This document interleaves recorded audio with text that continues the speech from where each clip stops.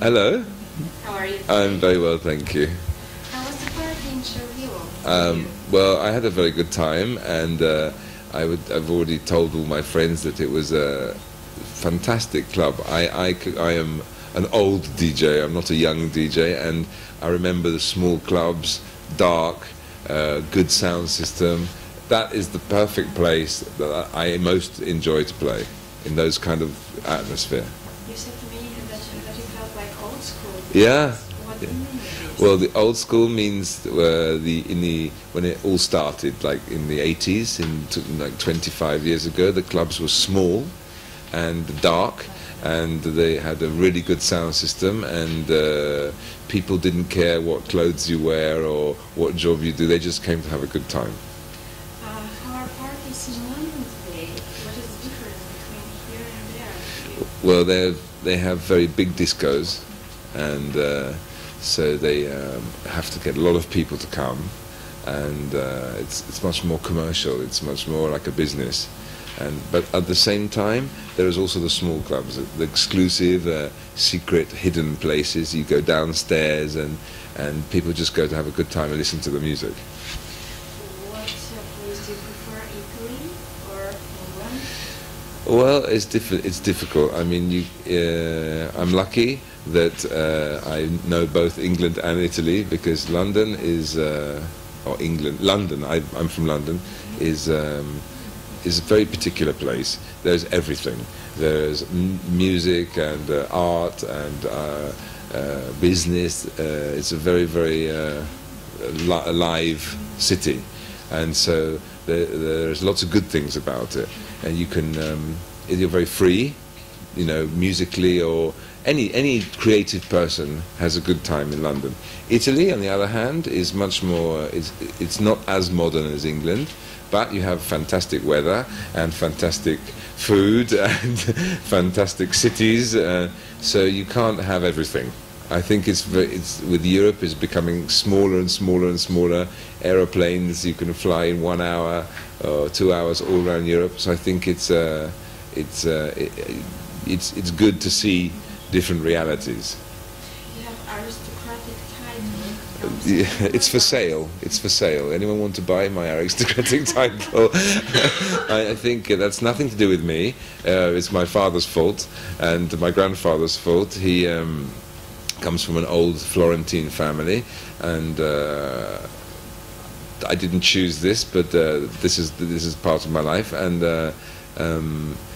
to me it makes no difference. It makes no difference. It can maybe be useful to book a table in a restaurant that don't have any tables free. You call and say, "Oh, this is my name," and they, "Oh yes, you can come to our restaurant." And then when they see me, they don't let me in because I look like a mess. That's basically. Comprehensive when I knew that you know about Bulgarian chalga. That's right. Attitude. Well, I think because my passion is music, one of the first questions when I came to Bulgaria for the first time is, what is the popular music in Bulgaria? And they all said, "Oh, it's called chalga," and they showed me. And I said, well, I don't know what they're saying because I don't understand Bulgarian, but it looks okay to me. I mean, it just reminds me of 1980s, the hip-hop culture with lots of women with short skirts and guys with gold and big cars. And I know it's very popular, so there must be something good about it. I don't know what they're saying, so I don't know what they're singing about. I know, but it's popular.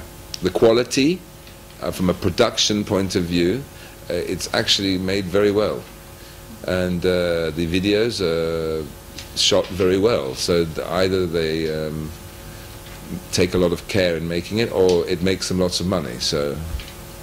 Did you remember some name from this film? Oh, hold on. Now, apart from, oh dear, yes, but they showed me the most famous. There's two girls. One girl has blonde hair, and then another one, and then there's a really famous guy called Aziz, right? Yeah. Stiamo parlando di Aziz, who is he's very interesting. You know, it's nothing new, Maybe it's for Bulgaria, it's new, a guy dressing up with makeup and blonde hair. But if you're from London, it's nothing new. I used to see people like that walking down the street every day. And in the and in the clubs in London in the 80s, the drag queens were fantastic and incredible. They could have been. You didn't have to be gay. You could just want to dress up, you know. And there was people who work in the bank or work in as a doctor, and they would go home and spend 3 hours putting makeup and wig and everything, and then they'd come to dance. It was fantastic. So I think anybody who wants to express themselves in any way, as long as they don't hurt anybody, that's fine. It just makes the world a more colourful place. So new track you working on? Well, yeah, I'm actually working on, strangely enough, I'm working on a hip-hop track, which is very, very good fun, because the last time I did that was 20 years ago, and so I'm doing it in the old way, which is going to get records and recording small pieces of records and then sampling them, which is the way we used to do it. And of course the people now, they don't do that anymore or much, and the people I'm working with saying, oh, this sounds great, and I'm like, yeah, this is how we used to do it. And so I'm working with an Italian rapper, and I've spoken to a few of your singers here in Bulgaria, and hope to be able to remix some music here as well. Nice. Yeah. Success. Yeah, thank you.